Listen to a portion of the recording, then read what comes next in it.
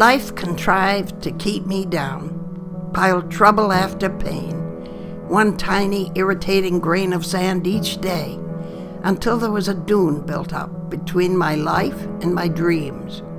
Years wore me down with no reprieve from struggling or defeat, until one day I crossed the dune to sit beside the singing sea. A crowd of seagulls sat upon the sand in a line, backs facing the sun to absorb heat.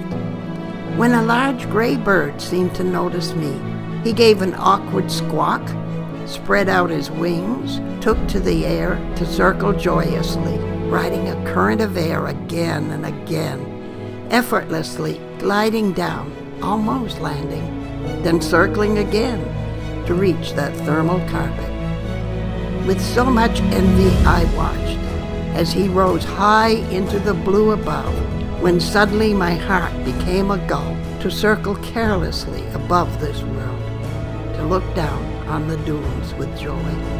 Yes, there were barriers of sand, but we could soar above them on the silvery wings of desire. My heart could rise with that gull. I too could feel the heat of the sun, the coolness of the breeze, the freedom of just being, the bravery of circling in a lone but beautiful sky. Although my wings were only in my mind, I too could feel the comfort of the earth, waiting in solid constancy below, a place to land, to gather strength, and then to soar again within the heart of a gull.